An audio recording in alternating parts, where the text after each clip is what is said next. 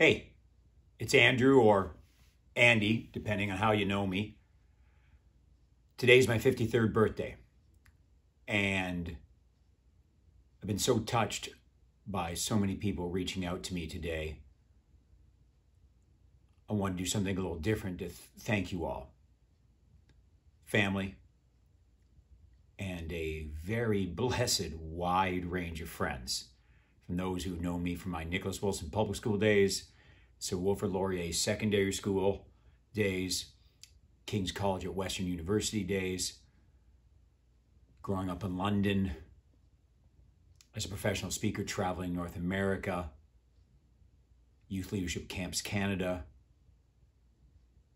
through my wife and Chalmers Presbyterian Church, neighbors that became friends, parents of my daughter's kids that become friends, all of you. Thank you. I genuinely thank you. You have no idea how much you reaching out to me throughout this past year and really over these last 3 years, if you've watched my rather unique journey through the pandemic. I was in New Brunswick on March 13th, 2020, when I knew that everything I knew was about life and my career was changing overnight. That weekend, I lost 31 bookings. And within 10 days of that last speech at Belle Isle Regional High School, within 10 days, I'd be working full-time at Costco on March 23rd. So during the pandemic, I learned 4 new jobs. I had 10 months at Costco, moved my entire industry online for 2.5 years. What's powerful is a year ago today, my birthday, I was day 1 of working for the Middlesex London Health Unit at the vaccination clinic at the Western Fair, where I would end up working for 2 months during the peak of the Omicron and the 3rd doses and 2nd doses for all the teenagers. It was a year ago today. The schools were still closed, that 2-week break. It was so wild and weird, and I had virtual speeches canceled that month. I was so unsure when I'd even be back in a school. Then the London District Catholic School Board called me in late February, just perfect timing as the health unit was drying up. And I got on the supply teacher list, doing my first supply teaching at a school in Woodstock.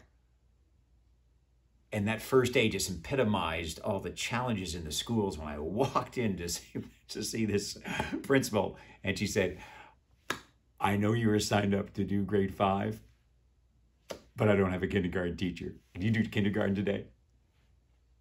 And I'm 52 years old, and I've never been a supply teacher before. And I just smiled and nodded and said, okay. And there was one point that day where the teacher had made this incredible rocket. And a lot of my job that day, because the rocket was brand new, was just giving kids turns to fly in the rocket. And I say to this kid, where are you going to fly to? And he said, Belmont. I guess one of his parents lives in Belmont. Go see my dad. I said, why do you go further? And he said, I'm going to go to the sun. I said, that's a good destination. What are you going to bring? I think I need sunglasses. And I knew that in the depths of still all the strangeness of last March, where the teachers had to keep on taking 5-day COVID-related, quarantines and the short staffing. And there I was, one day kindergarten, one day grade 6, one day grade 9. At that moment, I realized, hey, this is where I need to be. It's certainly not 2019, but it's where I needed to be. So to both the health unit and the London District Catholic School Board, thank you for guiding me through the early part of last year.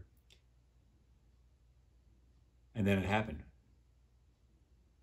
May 13th, 2022, 27 months after my last in-person assembly, I was back in a school. So my first school assembly after the pandemic was at St. Joseph's Elementary School, and I did a grade 1 to 4 assembly. And there was this one moment where the kids were roaring so hard in laughter, my right opening way joke, that I had a tear in my eye. I just had not heard that volume of laughter. It was amazing.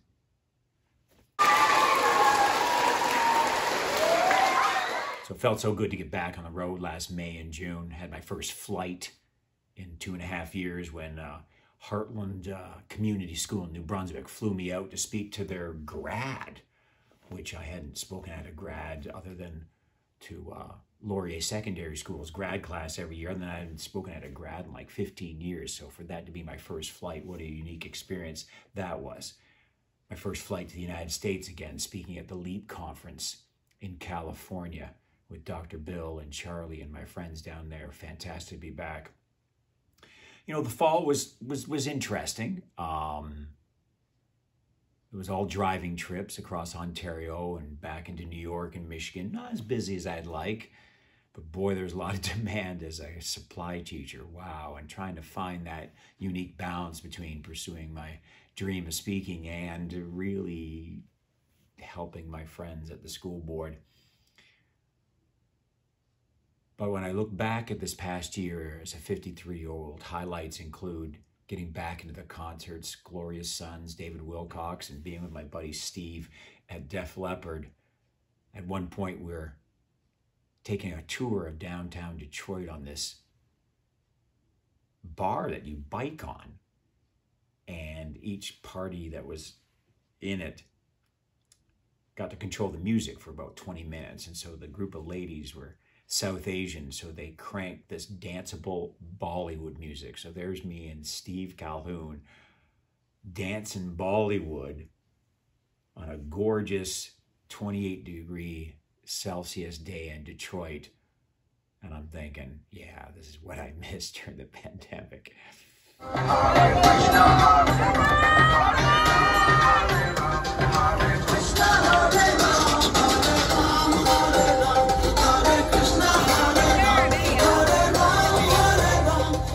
Other highlights include winning our Chalmers Presbyterian tennis tournament, and then a week later saying goodbye to Reverend John as he retired from our church after 25 years, at 25 years matching perfectly my own involvement in Chalmers, and for me to be blessed to deliver about a 12-minute tribute to him was a real highlight of this past year. Another highlight of this past year, my daughter Tori deciding to spend a week on the French shore of Nova Scotia taking a French course at Collège Sainte-Anne. And what was powerful about that was it was, her commitment to go away, do something on her own without her parents between grade 11 and grade 12. So proud of her. But at the same time, that's where my ancestors are from. The Thibodeaus are Acadian, East Coast, Nova Scotian French that were there for over 100 years until the British kicked us out in 1755. And so for her to go back, wow.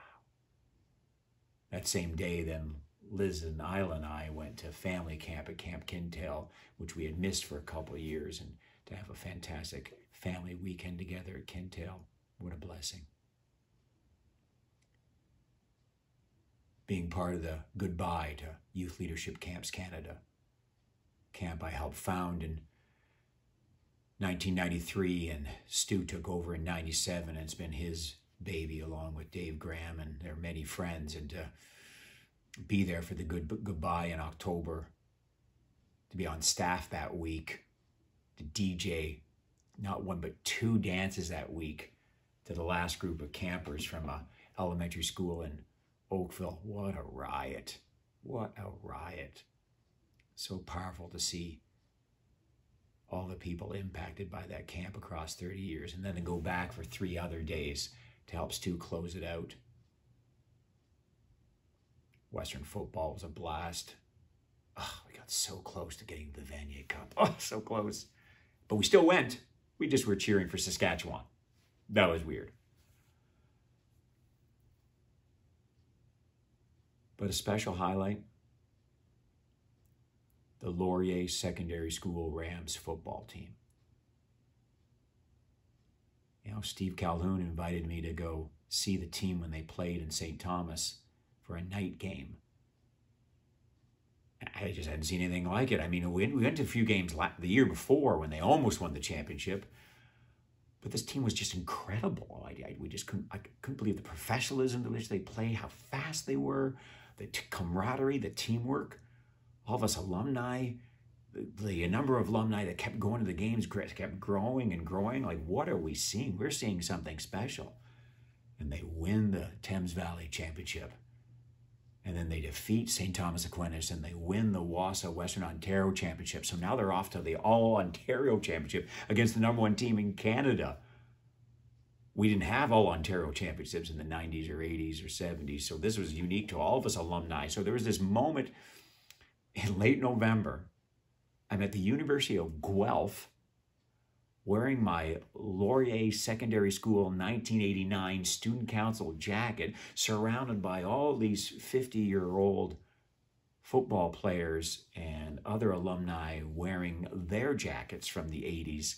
And we're in Guelph watching our high school play football against a school from Newmarket. I actually said that out loud. I said, how strange is this that all these guys are here today to cheer on these young men?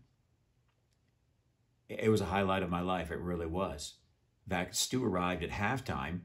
It was 12-7. He didn't even see Laurier score any points until the last second. It was 12-12. 1 second left. And we kick a punt into their end zone. They had to get it out in order to not score a point. They didn't with this amazing tackle, and we win by 1 point with no time remaining. It was the most exciting thing I have ever witnessed in person in my life.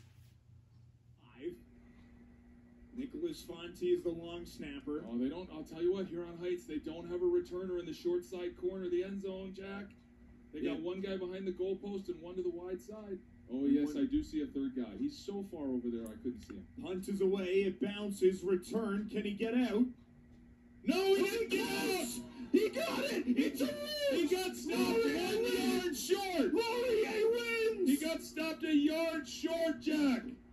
Oh, my goodness! Wow, a game of unlikely scenarios just finished on the most unlikely. Wow! He needed to get out.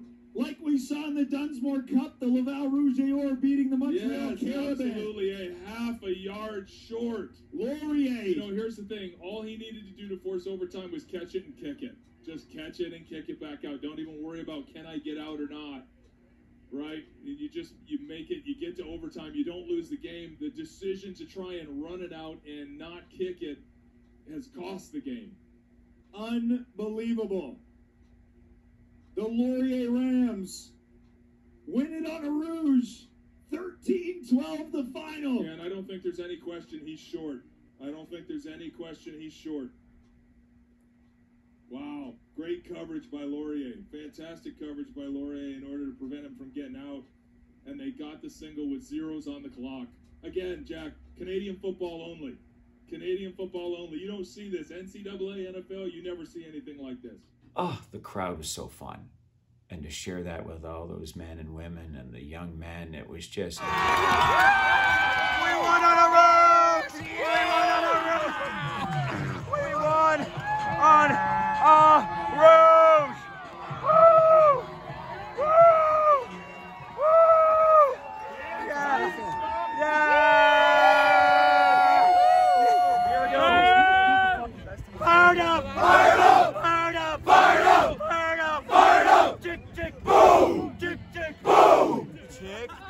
Nick! And Laurier Secondary School's football was so down almost exactly 19, 20 years ago, we didn't have a field of football team. And for Coach K and his entire team to stick with it across the 20 years, wow, so inspiring.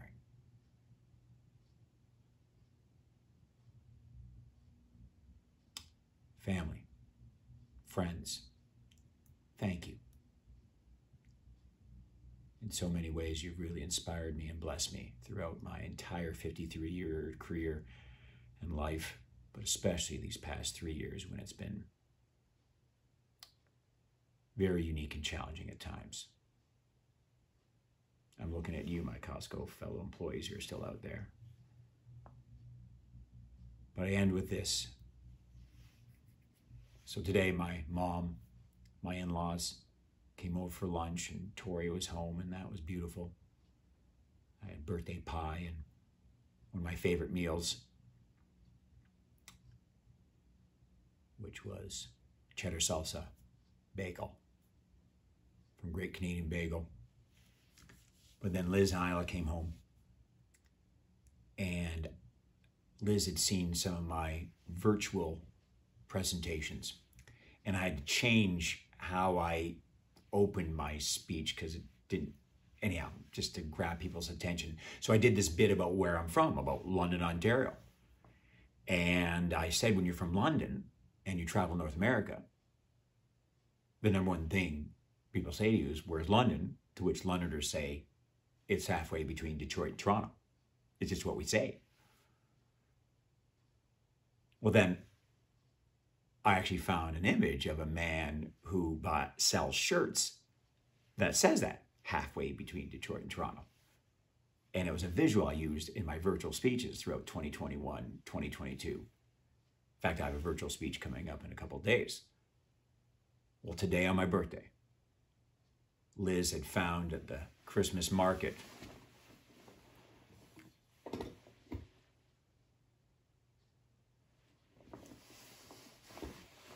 and it was just so thoughtful that she took a snippet of my unique life during the virtual years and my attempt to, again, grab my audience, make it funny, poke fun at myself a little bit. And it was just really thoughtful of her, because she's been through so much too. And for her to now have such an incredible job teaching adult women as part of the Weeble Adult Education Center, but the program is at her alma mater, Brescia University College, all women's college there at West University. I'm just so proud of her. It's that level of thoughtfulness from her, my family, and all of you that has really kept me going. If you hung in there and watched this entire video, wow. Yeah, it ended up being longer than I thought too. But thank you. I love you all very much.